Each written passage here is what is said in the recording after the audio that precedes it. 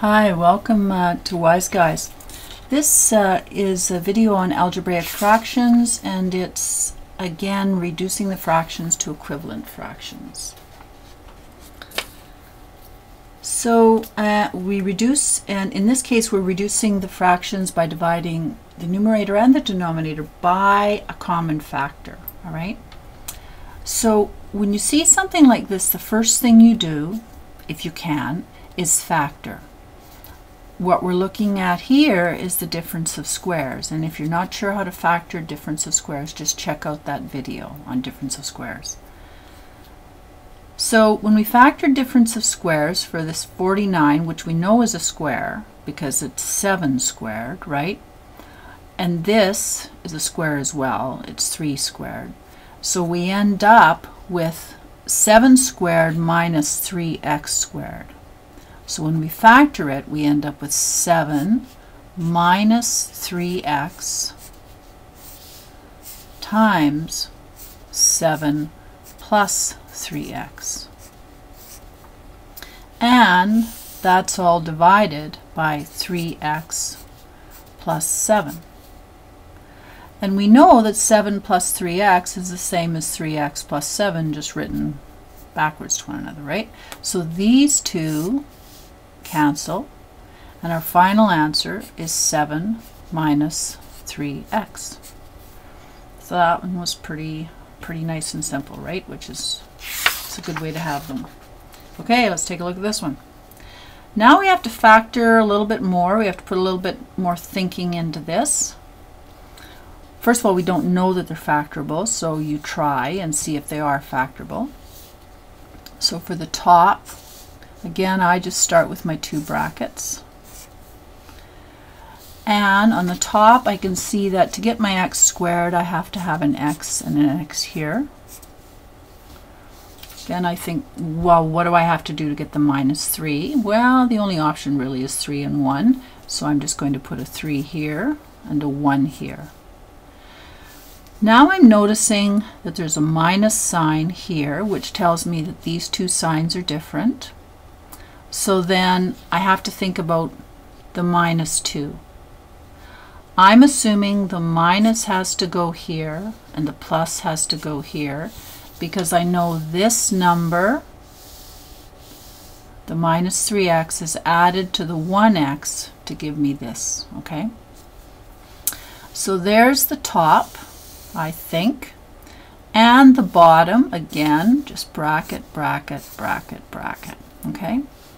To get the x squared, only one option, x and x. To get the 6, we have a couple of options.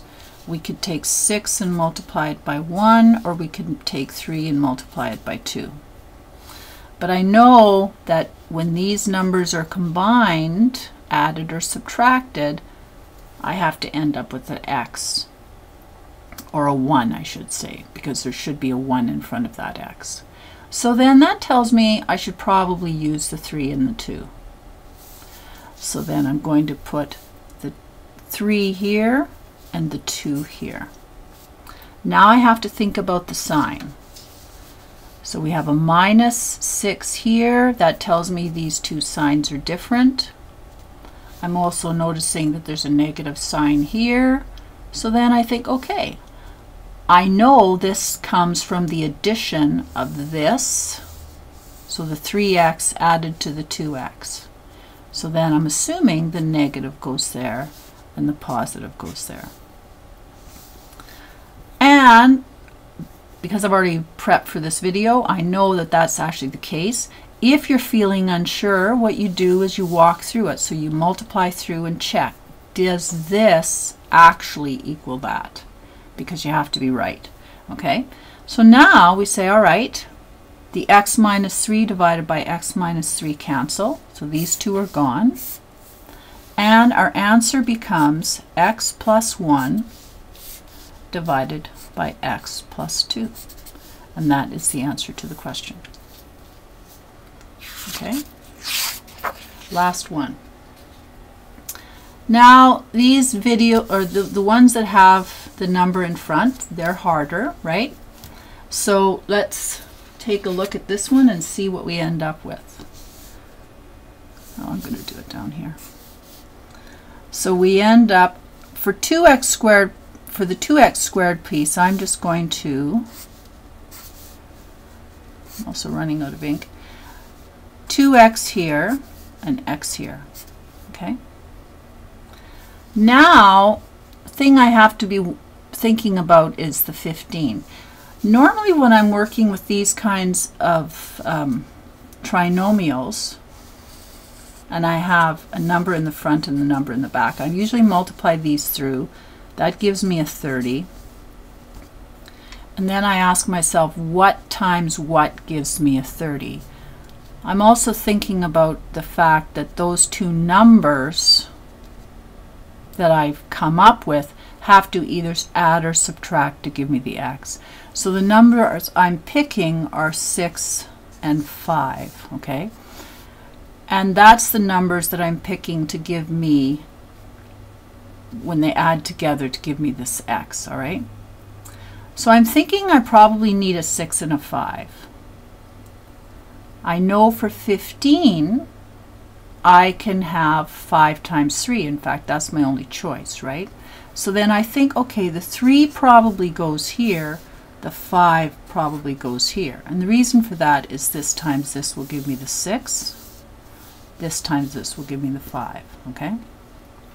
Now I have to think about the sign. I see that it's negative here, so that tells me the signs are different. I also notice that I end up with a plus x here. So I'm assuming that it's a plus here and a negative here. And the reason for that is this gives me 6x, this gives me minus 5, so that's going to add up to the x, right? Now for our denominator. Again, 2 brackets, 2x here, x here. 5 here, so that there's the only option is 5 and 1, which is nice, right? But where are we going to put that 5? We need them to add up to 7. So I'm assuming that the 5 goes here and the 1 goes here. And of course, we're working on a section that's talking about reducing, so we can sort of assume maybe that it probably should look the same as this. But you can't always trust that, right? Now we have to think about the signs. We see that we have a positive here. That tells us the two signs are the same. We also have a negative here, so that tells us the signs are probably both negative. And you can always just walk through it and check to see if it's correct when you're walking through the question. All right, I've already prepped for this, so I know this is correct. So at this point, we can see that 2x minus 5 divided by 2x minus 5, these cancel, right? And we're left with x plus 3 divided by x minus 1. And you can see for these types of questions that you really do need to be comfortable with your factoring. Okay? So that's it for that video. That's been brought to you by Wise Guys. I hope you have a really great day. Take care.